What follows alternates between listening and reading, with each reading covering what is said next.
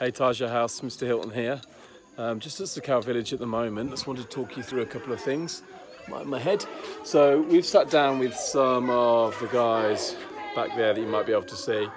That myself and the students that represent Taja.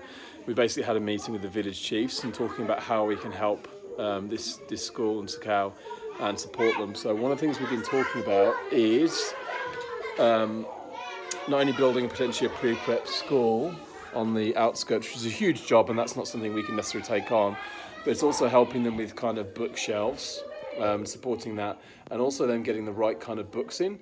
Now, often when we think of giving books into situations like this, we go, oh yeah, let's just go and grab any random books from home, and that's going to work. But the thing is, they have to be contextual. So something like this, not really contextual. The pictures don't really match to the words that's being read. Kids aren't going to get a lot out of that. Other books like this, Surviving Sharks and Other Dangerous Creatures, don't have any of those kind of dangerous creatures on Vanuatu, at least on the land. So again, really not very contextual. So it's about the books being able to relate to them. Always on, talking about social media, not contextual. So we really need your help.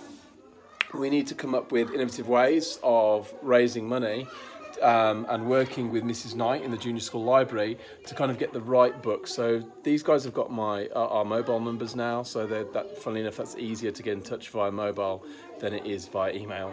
So we can kind of stay in touch with them and support them, but that's something that we're going to really work on in the next year, and I really would appreciate if Taja House could step up and all support this, because this is something real. This isn't, hey, I'm just giving a few dollars and it disappears and we never know what happens with the money. This is, we have the potential to really change people's lives, and these are people who you could interact with if you got involved with a Vanuatu trip in year 10, 11 or 12.